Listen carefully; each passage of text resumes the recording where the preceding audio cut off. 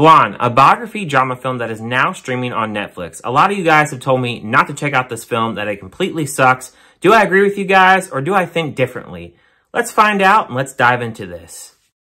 Blonde is a fictionalized chronicle of the inner life of Marilyn Monroe. The film stars Ana de Armas, Lily Fisher, Julianne Nicholson, Michael Dreyer, Sarah Paxton, Ryan Vincent, Vanessa Lemonides, Patrick Brennan, Rob Brownstein, and many more, and was directed by Andrew Dominik, who's also done the film Killing Them Softly, which I was not a fan of. So not even sugarcoating this, I was not actually looking forward to this film. A lot of you said that this film was really bad, and I have to agree, this film absolutely sucks.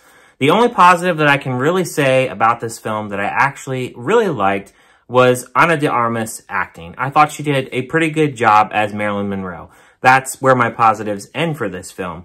The film is basically made up of a lot of made-up kind of stories, what the director actually thought her life was like. It's based on this book, which has a lot of false information in it, and it also has a lot of weird kind of things in this film, like they actually have a color ratio cut to a black and white ratio, which will go back and forth and doesn't really have any rhyme or reason as to why it's doing it. And then you'll have other things in the film, like her calling all her boyfriends daddy, and she has all these daddy issues, which is really weird, and I don't really understand why they took that route, because I don't think any of that is actually true.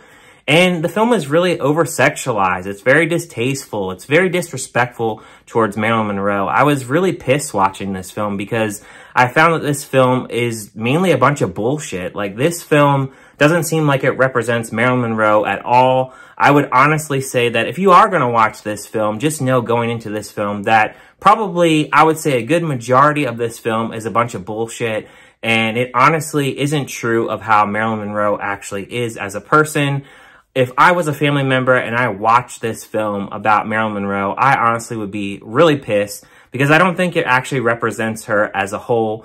Did she have some problems in her life? I would say yes. I wouldn't be surprised if she had some family problems and certain things going on in her life that, you know, wasn't always sunshine and rainbows, but which one of us in our life doesn't have some type of problem going on in the background?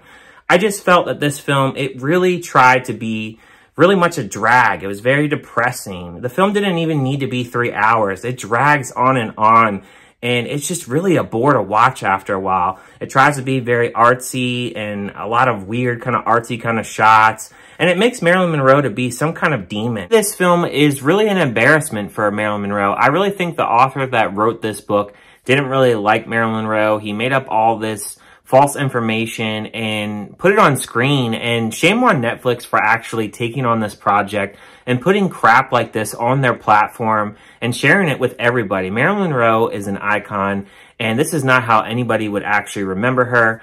I don't think that anybody really could actually take a look at this film and be like, yeah, this is a work of art. This is great. This is how her life actually was. It's made up crap. It honestly is crap.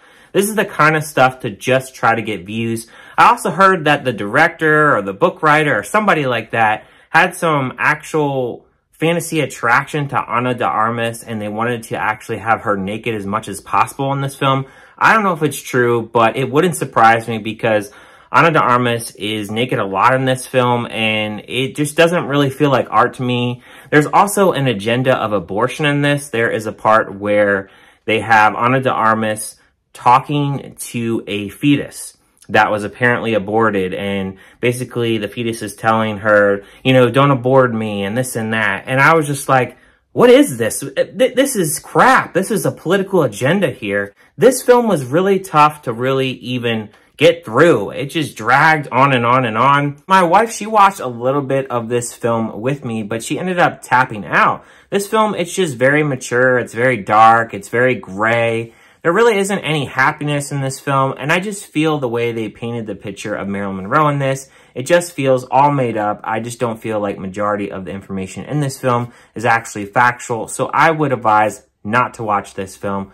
One other positive that I will say about this film that I just did remember is they do show some scenes from her other movies, from some of her older movies that she actually acted in. And I did like to see that on screen, and it did make me want to watch some of her older films. And if you really want to learn about Marilyn Monroe, I would suggest watching a different documentary or a different film. I would give a score of this film a 1 out of 5. Skip it, but let me know down in the comments. Did you enjoy this film? Do you think that I'm really overreacting on my rating for this film?